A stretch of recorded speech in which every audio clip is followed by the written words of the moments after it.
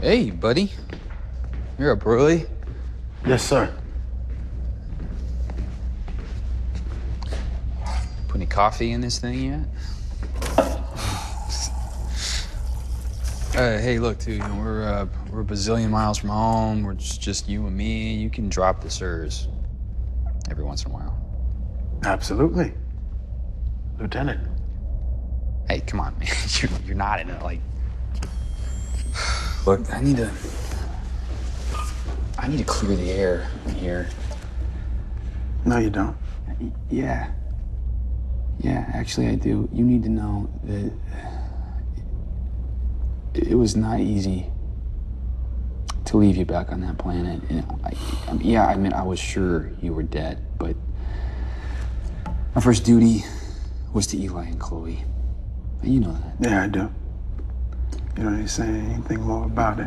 But I want you to know that if they were not there, there's no way I'd have left you behind. And that would have been stupid. Sir.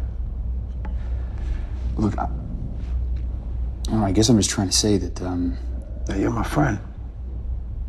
That you're my brother. That's fine, sir. I feel the same way, and you know that. No need to talk about it. It is what it is. But there's a more important bond that you need to remember. What's that? You are an officer. It's your job, it's your duty to lead men like me into battle, and it's mine to follow your orders and to do so in the belief that you, sir, have no doubt.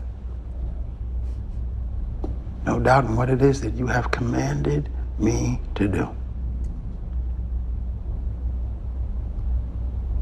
Because I'm going to do it anyway.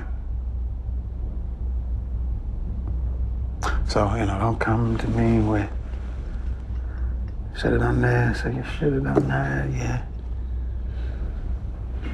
You did what you had to do. I'm alive. You're alive. Maybe if you would have stayed, we'd both be dead. You left. Right thing to do. Haven't lost any sleep over it. Neither should you, sir.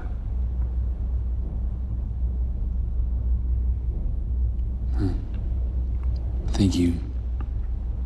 Don't need to thank me either. So how many officers have you trained over the years?